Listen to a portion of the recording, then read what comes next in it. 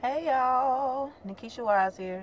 And y'all, I want to talk to y'all today about rebuking the devil, rebuking him. Like, you know, if you start having negative thoughts and things like that, you can rebuke that. Tell the devil no, make him flee from you. First of all, them ain't your thoughts. He wants you to think them your thoughts though. He wants you to think that you really feel like that about yourself. You don't feel like that about yourself. He feels like that about you, and he wants you to feel the same way. He also know that you're a very powerful human being. A very powerful spiritual being, excuse me. And he knows that if he can get you to think bad about you, that he knows that he got you. He knows that he can toy you around and things like that, like them little things they be having on them little sticks, them little whatever you call them things. Um, and this can go with anything, y'all. It don't have to be with just your thoughts. Start rebuking all this stuff. Trust me, it works. I remember some days I be having to rebuke stuff like 15 to 20 times a day. Sometimes the Lord will wake me up out my sleep just so I can rebuke what's trying to creep up on me up in my sleep. See, Satan try to get you when you're vulnerable. Look at him, trying to get me in my sleep and stuff like that. But the Lord, he said no. He said, nope, I'm finna wake you up, because the Lord, I feel like the Lord was trying to test my faith too, to see what I was going to do. No, I don't want no parts of that. So guess what I'm finna do? I'm finna rebuke it in the name of Jesus. And y'all, it works. It works. Like, even if he come to me in my sleep trying to give me nightmares and stuff. And actually, that's how I know too. That's how I know that he's trying to attack me. Because the Lord put stuff inside of us, not just me. He's put it inside of us to let us know when something isn't right, like I told y'all before in another video. And so for the most part, I have positive thoughts. Like, my thoughts are very much positive. Yeah, they pretty much positive for the most part. So I know that if a certain thought creep up in my mind, that is not me. And you need to feel the same way. That is not you. You are a wonderful person. You are chosen, first of all, and he knows this. The devil knows this. And so this ain't just with your thoughts. This can go with, if you're trying to quit smoking, rebuke that. Rebuke those urges. That's the work, y'all. Rebuke those urges, put in the work. Rebuke all that stuff.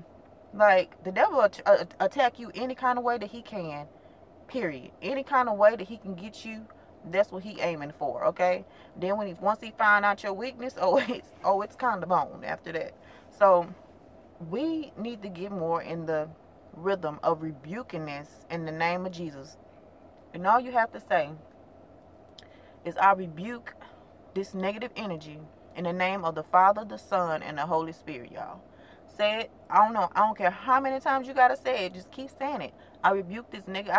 I be saying this. I rebuke all negative energy in the name of the Father, the Son, and the Holy Spirit. I rebuke all negative energy in the name of the Father, the Son, and the Holy Spirit. And once I keep doing it, I start to feel better and better and better. It's like it's backing up and backing up and backing up. Or, backing up, backing up, backing up. And then after that, it be gone. And then sometimes he will try to come back and try to test you again. But you got to do it again. Y'all, this is not a game.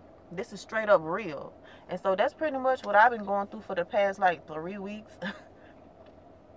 I've been having to rebuke buku energy. Sexual energy. What you call it? Whenever you drink and stuff like that. Energy. I done had to let some folks go. I mean, this ride ain't easy, but it's very much necessary. I mean, I don't regret any of it, like I told you before. And especially when Satan know that you are doing the right thing, or you are trying to do the right thing. Oh, that's when he gonna really come towards you. That's when he gonna really send his little stinking goons at you. But you got to rebuke it. You can't let him win. He's not gonna. He already lost anyway. It's just that he's trying to take you with him and put you on the losing side. But say no. I don't want to be on that side. I want to be on the winning side. I want to be where God is. I want to go where the Lord is. Period. I don't want no parts of you. I don't want no parts of you. So I rebuke you in the name of Jesus. Now take your stinking tail away from me. Period. It's just how I feel about it. But yeah.